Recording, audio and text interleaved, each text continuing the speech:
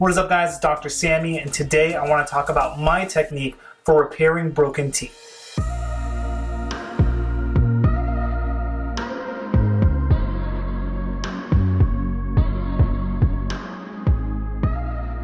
Restoring broken teeth with composite resin is by far one of my most favorite procedures to perform in the office. However, it can be the most technically challenging things to do right. Last year I made a video giving a visual of the procedure, but failed to give any reason behind the technique. In this video, I want to talk about the sequence of restoring anterior teeth and give a few tips and tricks along the way. So let's break it down. The first concept we need to talk about is bonding. Bond strength of the composite resin to the patient's natural teeth determines the long-term success of this restoration. Unfortunately, fractured teeth doesn't give the dentist much retentive features to lock the filling in place. So we need to do everything in our power to increase bond strength by our physical and chemical preparation design. To start off, I roughen the enamel surface with a medium grit diamond burr in a star-shaped pattern. This 2 to 3 millimeter pattern beveled microscopically increases surface area of the tooth, which allows for greater adhesion. I gradually fade out the preparation to the periphery because it helps establish a seamless transition from natural tooth to the filling. If this bevel is too short or doesn't fade out appropriately, then you will be able to distinguish where the filling begins and ends, and that would be an aesthetic disaster. Next, we need to chemically prepare the tooth. A 35% phosphoric acid etchant helps with adhesion by creating a porous retentive surface on the tooth. I extend the etchant beyond the margins to once again facilitate the seamless transition from tooth to composite resin. The white Teflon tape helps protect the adjacent tooth from this potent chemical. If you don't have a Teflon tape or mylar strip to protect the adjacent tooth, this chemical may interact with that tooth and create postoperative sensitivity. After a firm wash and dry, you will notice that the etched enamel appears frosty. This is a great way to tell if the surface has been etched for a long enough time. Next, I paint on my bonding agent with a brush. I apply multiple layers to ensure that the porous enamel was saturated with bond. However, it is important to thin this agent out because it can interfere with the adhesion of the composite resin to the tooth.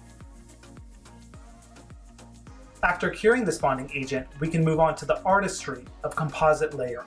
I begin every class 4 restoration with the formation of a palatal shell. In this case, I have a prefabricated putty to help form the lingual shell.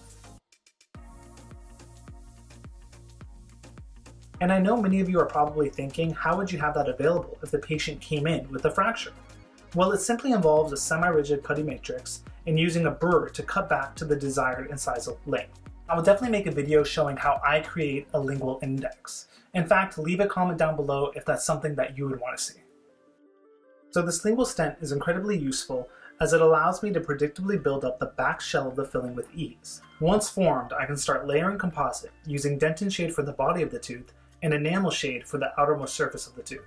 Your decision in layering and characterization ultimately stems from evaluation of the contralateral tooth to establish symmetry. Some teeth are polychromatic, some teeth have unique translucency properties in the incisal edge, and some others have unique color schemes. Taking some time to notice these characterizations makes a huge difference in the final result of the composite filling. In this video, I layered the tooth as if it were monochromatic. I always leave a little room for the final composite layer in order to extend that layer over the entire restoration. One continuous layer makes for a smooth surface that can be polished quite easily. In this video, I use a wheel to blend out the restoration, but today I would use a medium stiffness brush as it works better in my hands. Now it's time for our refinements. The natural contours of our teeth have an impact on how light reflects off the tooth, which can truly transform a filling. This is why it is so important to fine-tune the contours. Using a pencil to lightly mark the mesiofacial contours on this tooth helps me see where I would refine the restoration. I always start with a fine diamond for bulk cutback, while small refinements are completed with a coarse red disc.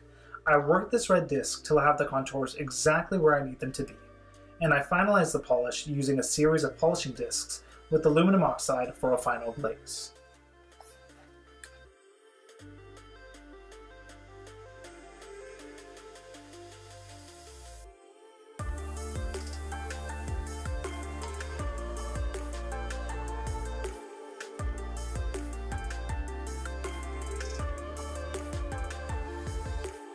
So I hope this video gives y'all some insight about what to think about when restoring anterior teeth.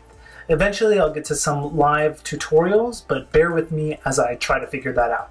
If you have any questions, comments, concerns, or a different way of doing things, leave it down in the comment section below, as I want that to be an open forum for dentists and pre-dental students alike to share ideas and concepts. I hope you enjoyed the content and enjoy your day.